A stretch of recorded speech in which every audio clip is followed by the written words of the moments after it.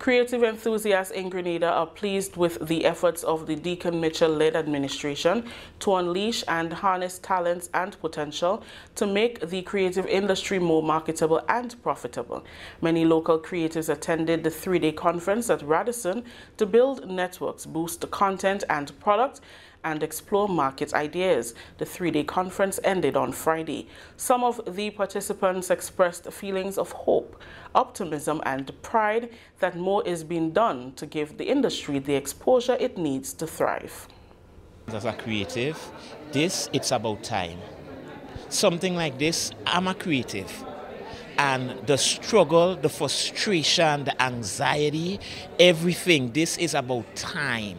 Enough times I hear, oh, youths here, the future, dream big, etc. But something like this, the institutionalized, to add structure, systematical structure to we creatives in Grenada. The world has left, the world is going. Grenada, I like to say, is in the Middle Ages. So what I'm hearing is hope. It is fuel for the fire for we creatives to take us off the ground, to create, to innovate and do so. It's about time. I'm grateful. Congratulations to the government for such great initiative, because it's one of a kind. And I always say that we live in a country as Grenada with so many talents, and there is no platform, there is not an industry for us to get showcased. So many of us are making our mark internationally, but what happens to those who cannot make their mark, who have raw talent? You know, so I mean, an initiative like that and a conference of that nature, I know there'll be a lot of networking in terms of persons sharing their talent. A lot of creative minds will emerge from this conference. I hope that it's something that it can continue. You know, because I always say a lot of things to introduce in the school, whether it be music in the curriculum in school, whether it be drama or theater. If we take a trip to the countryside, there is so many raw talents, natural talent. We just need harnessing and create the right platform for them. So, great initiative from the government. Yeah. I think this conference is a big deal. It's a massive deal that could really take us places. I'm looking forward to the aspect of education, especially education, because I think you need education for us to level it up and then get people to really appreciate what we have, appreciate our God-given talent. So I'm looking forward to what will come about as a result of this. And yeah, we'll see. I've been listening. I'm going to listen some more, but from what I've seen so far, I think, you know, research needs to be done. It's just covered. Again, education needs to be given. It's covered.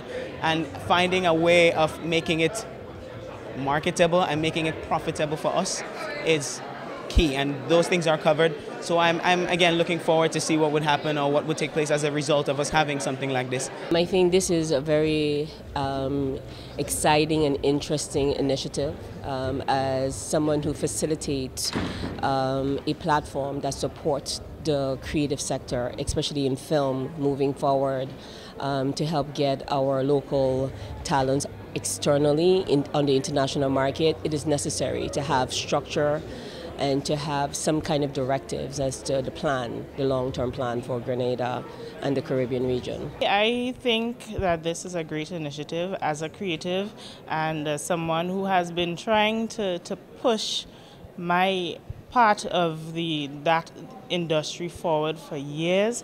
I am excited about just even the opening ceremony. It was exciting for me. It had funding being available for creators, and that to me is a big,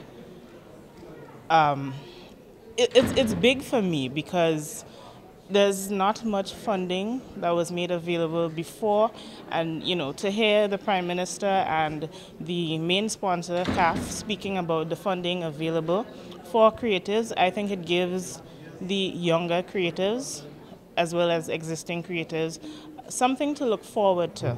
I'm looking forward to seeing big things go on for the creative industry. I love the idea of that.